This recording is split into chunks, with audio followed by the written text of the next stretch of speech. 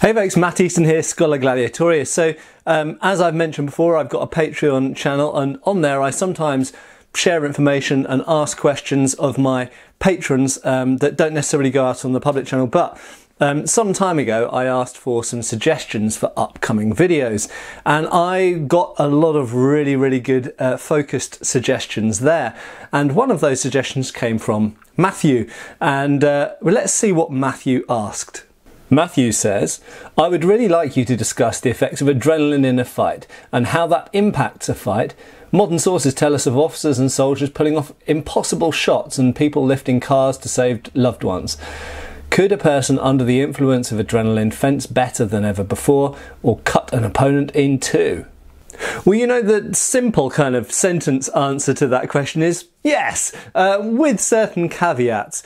But there's something more interesting to consider than that. Then yes, adrenaline can, in some cases, enable people to do things above and beyond, go above and beyond the call of duty, and to do things which they themselves often wouldn't have considered that they could have done in normal action, whether it be combat or whether, as the example that Matthew gives, it's saving someone who's trapped under something, or running into a burning building, this kind of thing. And I think that there are two main things. They're connected, of course, but there are two main things we need to break this down into. Overcoming physical adversity and overcoming your mental state, or mental adversity, should we say. Okay, so one situation of that is, say for example you're protecting your child and a lion escapes in the zoo, and to protect your child you put yourself between your child and the lion and face it down. This is the kind of situation where adrenaline makes you step up to a situation where normally you'd probably run away or hide or behave differently. Now, in physical adversity, what we must say is, so combat is a common example that we would talk about on this channel, where you realise that really you've got to pull something out of the bag to stay alive, or indeed to save someone else. And so you really go above and beyond in how you exert yourself physically. And yeah, absolutely, we all know about the so-called examples of people lifting a car and this kind of stuff. Now, I know if we actually look into those individual examples, we often find that some of those are questionable, or indeed that for some reason or another it wasn't as incredible as it first seems. But nevertheless, there are examples where people have clearly done things physically that it wouldn't have normally been expected of them to be able to do that.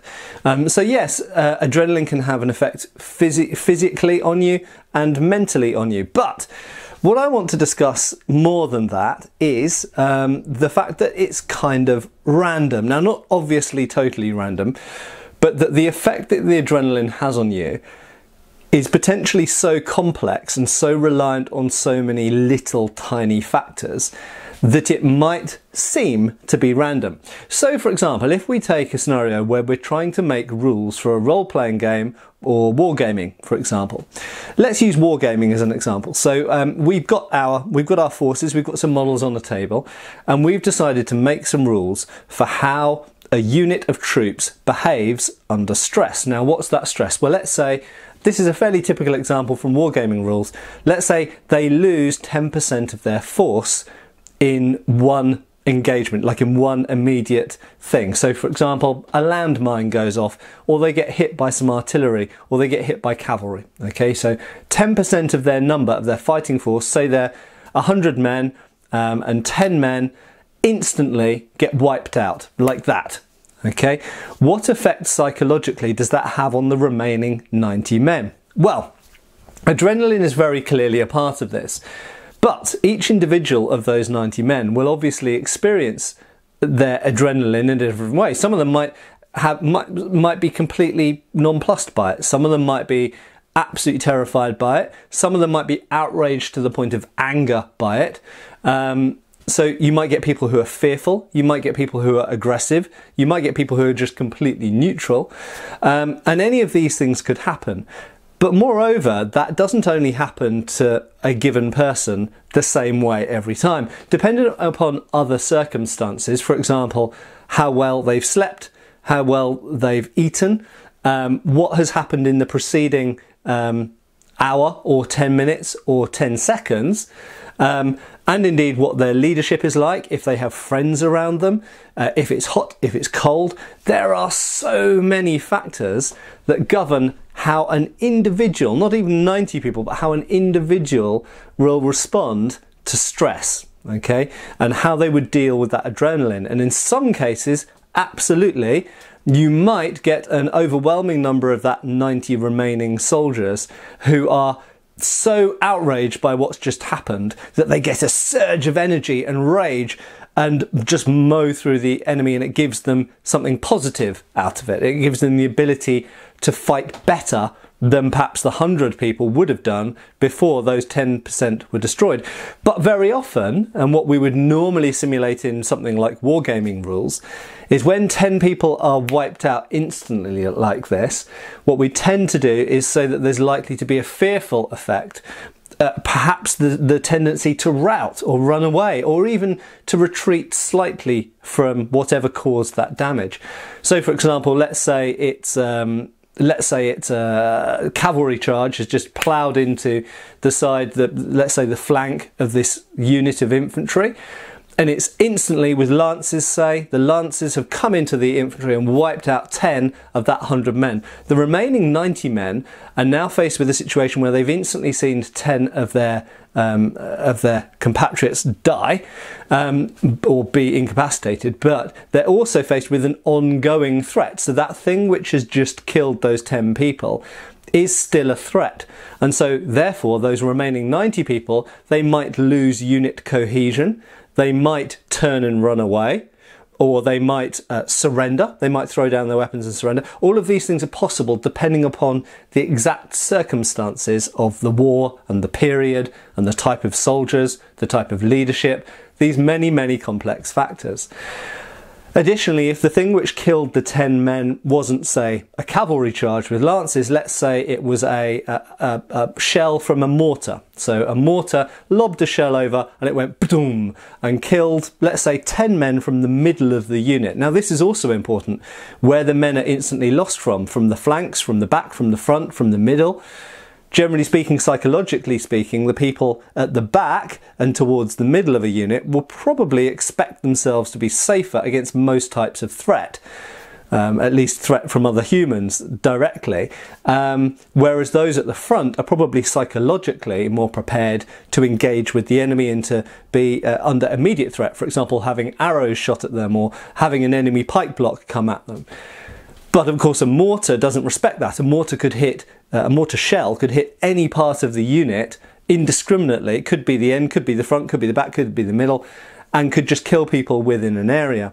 And that might have a very different type of psychological effect on the men, because of course, first of all, it's random, it's incredibly scary. You realise you're in mortar range, you realise that there's probably going to be, now that they've found their range, other mortar shells landing on you, potentially, if you're still alive, unless you move. So the urge to move, usually to move further away, sometimes to move closer or to the side, is going to be strong. But there isn't an immediate visual threat. So for example, with the cavalry, you've come in, you've seen 10 of your friends die or 10 of your partners die, and you can see the threat, you can see what the threat is. So in that situation you might think, wah, and you might just charge towards them and try and take them out, try and get vengeance.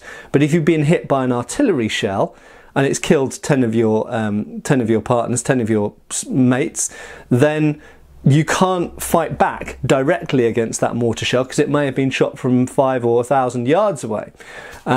So your urges might be different in that situation. They might be more, well, I want to get somewhere undercover, I want to move, I want to go somewhere that my commander doesn't want me to go, but I want to get to a safe place.